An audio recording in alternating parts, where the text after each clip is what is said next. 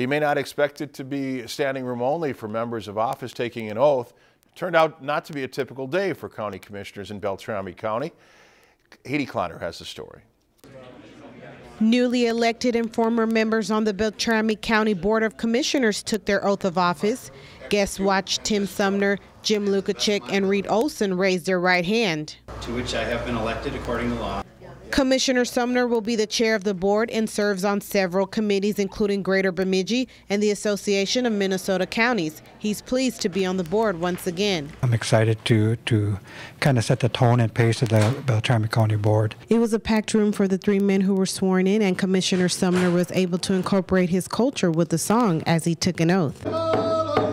This was the first time this tradition was a part of the oath of office, and Sumner expressed his gratitude.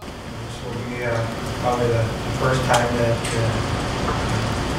has happened here. Former Bemidji City Council member Reed Olson defeated incumbent Joe Vini in November's election and says he will bring something different to the table as he begins his role as commissioner. I'm kind of in the process of going around to each of the departments and trying to meet with department heads to ask them about what they do, what their department is responsible for, what they think some of their successes are, what some of their challenges are moving forward. And as a new member of the board, Olson is thrilled for what he can do for Beltrami County. What I want to do is help the different departments do the best that they can and try and figure out areas where we can improve and figure out successes that we can repeat. In Bemidji, Haiti Cloner, Lakeland News.